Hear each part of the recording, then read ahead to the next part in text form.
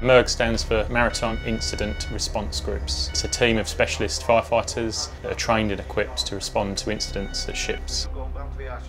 Normally there is the Coast Guard who gets the call from a ship that has an emergency.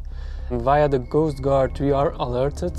Incident command for support team, over. The information that we get from the Coast Guard we'll assess. We can then balance the risk that we're going to take, and from there we can make a decision whether or not to proceed to that incident.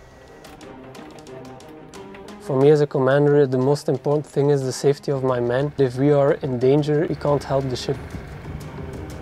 An ideal situation would be that we can make our risk analysis based on pictures on the ship itself, and then only the information that the crew is giving us. And we are not sure that everything they are telling us is correct. The idea behind today is to test an unmanned aerial vehicle, because that allows us to get early visual indicators of the extent of the incident, the condition of the ship. That allows us to then develop our plan, all the while that we're getting teams ready, teams deployed.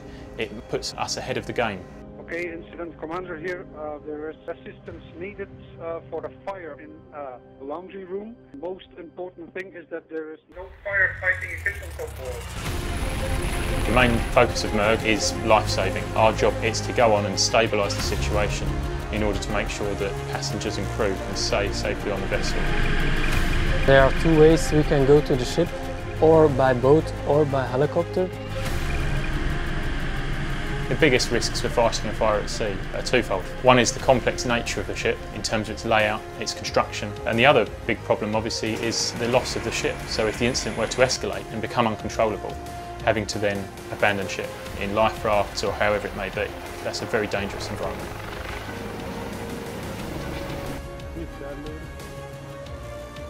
When you enter a ship, you get a map of the ship. It's something like a battle plan. You're looking, where is the incident?